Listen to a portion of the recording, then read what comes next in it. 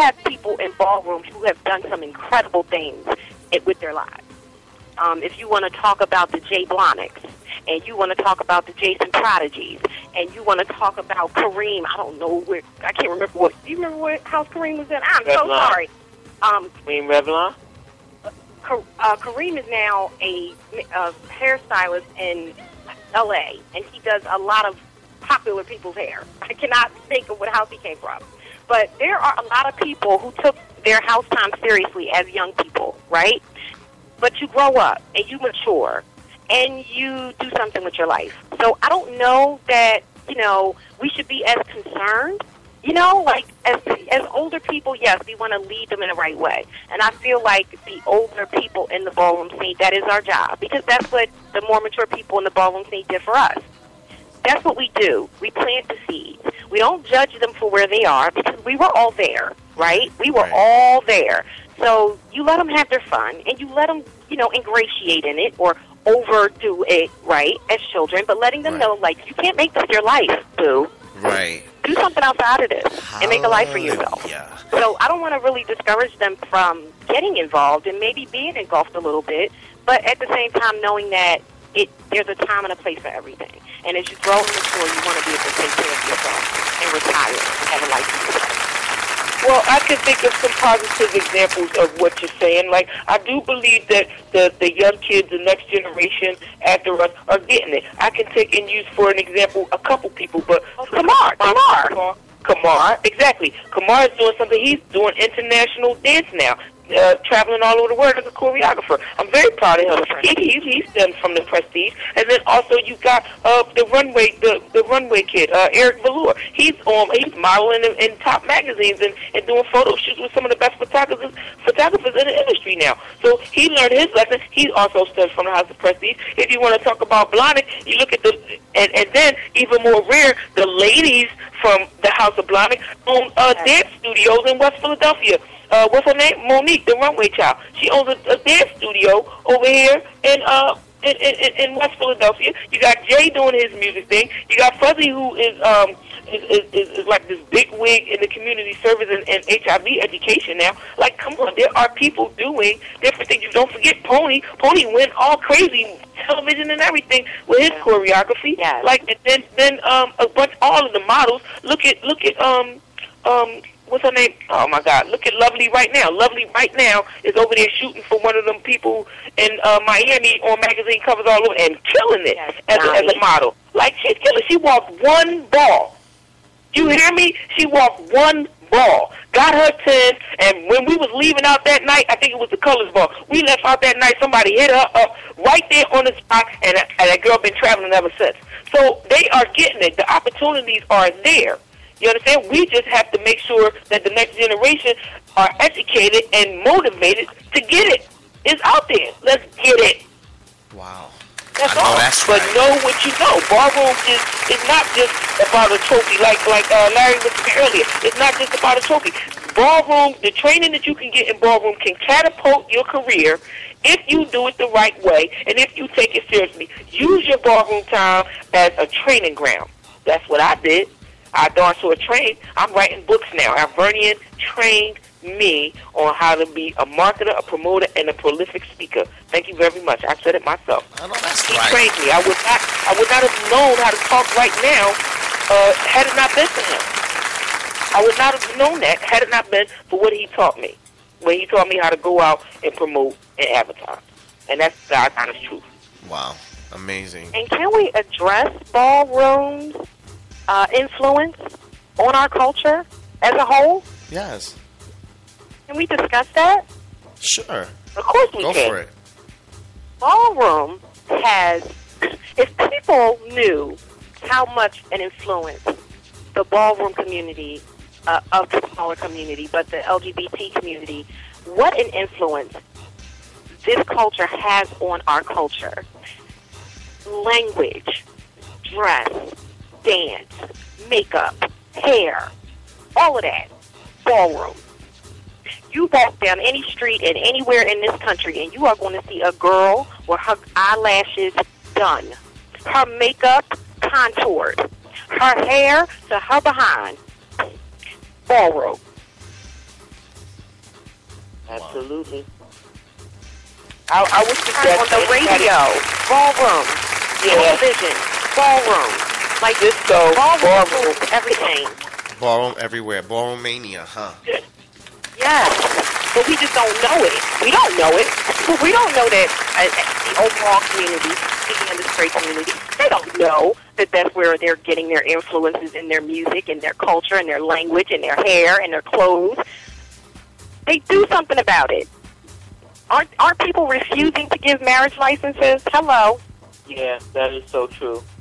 If we realized how heavily we were influenced by the community, honey, it would change. But you know what, Stephanie? An eye-opening.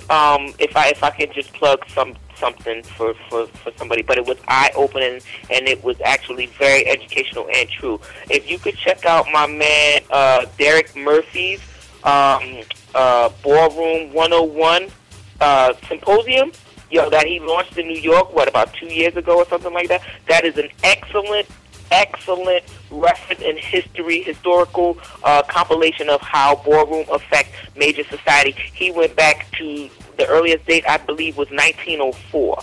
He went back to the earliest date of the influence that ballroom has had on our community from 1904 to present. And it was an excellent exhibit. So if you don't know, look up Derek Murphy, Ballroom History 101. Look it up on YouTube or whoever. It's an excellent presentation. It's an excellent educational tool. I recommend it. I really, really do. Now, how do you feel about others, referring ballroom scene to franchise? You said franchises? Yes. Yes. So, are you saying the ballroom is going to be franchised, or the house is going to be franchised? Well, according to other ballroom radio stations on the net, where they're saying that ballroom scene is become a franchise. How do you feel about that?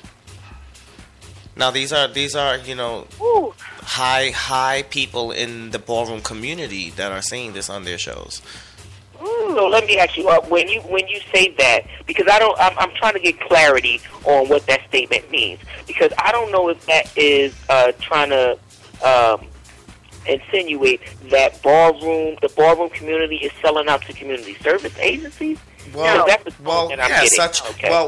from my understanding, how I feel about it is, stuff such as, anybody that, has done anything from ballroom and took it outside of ballroom, whether it was fashion or dancing or writing a book or producing a radio station, is a franchise. That's how I felt. I don't know. I'm going to let Stephanie handle that one. I really don't have anything to say on that one. Yeah, I'm going to keep my mouth shut. Do you hear me biting my tongue? That doesn't happen very often, Izzy, just so you know. Wow. Houses is a franchise. Right. We have, we have Madonna's Vogue video. We have Paris is Burning. We have How Do I Look? We have. If we ask the question, has ballroom been? I feel like my personal opinion is that ballroom has been perverted. It's been stolen, but that's kind of what happens to minorities. And that's kind of what has happened to us from the beginning of time. It hasn't just started. But yes, they take what belongs to ballroom and they make money off of it. If we're discussing it in that manner.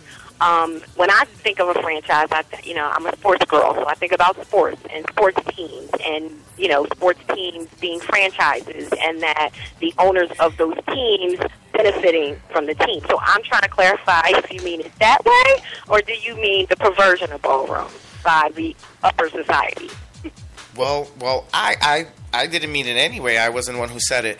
But you're just asking a general question for me to figure out and decide how I want to answer. I'm just asking you, how do you feel about, people saying that, about, the community right. all on its own? That's a tough one.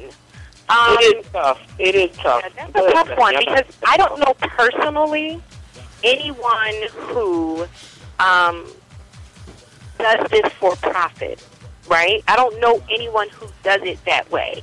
So it's hard for me to say that it doesn't happen because I don't know anyone who does that. The people who I know that do it, they do it for the love of what they do. And most of them don't profit from it, especially not today. The market is saturated. There could be 8 balls in a single weekend all over the country. You are not having 1,000 people show up to a ball anymore unless you are particular balls, and it's maybe 2 or 3 of them a year. But, you know, I don't know that, you know, from my experience, I don't know how true that is. Wow. Yeah, I feel it's a little contradicting. That's just how I feel. But moving along. Well, no, explain. No, because, I mean, if you're talking about, that you guys weren't talking about, but if you're talking about a house being sponsored by a particular agency, let's just give an example. Let's say the house of Blahnik got sponsored by Southwest Airlines. Okay, and so that house, if they wanted to travel wherever to any ball, would be able to fly Southwest for free or at a discounted rate. Is that a bad thing? I don't know. Right. It wouldn't be for that house, that's for sure. Or the latex ball being sponsored by GMHC. Right, and I understand that there's a lot of controversy about that, but the latex ball is sponsored by GMHC, right? What are the people who go to it for free losing? Doesn't it benefit? Doesn't it bring people together? Right. I mean, I'm just saying. I'm just asking a question. Right. So in other words, we should concentrate more on, shaping the foundation instead of worrying about, unnecessary things. That's how I feel about it. I think it's just unnecessary. Right. Like there are bigger things to worry about. Okay. Yeah, we can put anything under a microscope, and we don't like putting things under a microscope because that's kind of what everybody does to us, right?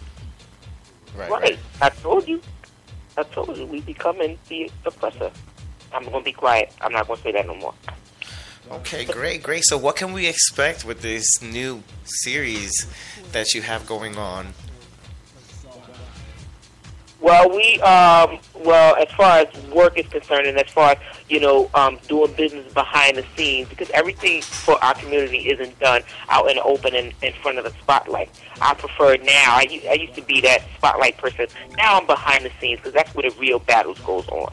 So I can't wait to go to LA next month and participate in another credentialing project that I'm just going to talk about a little bit later, which is going to be in my book. But the second book is coming out probably on the anniversary that the first one was in March.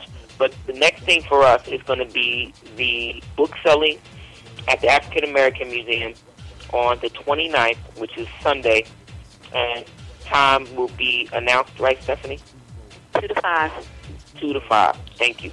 So that's the next thing. November 29th, Sunday. Yes.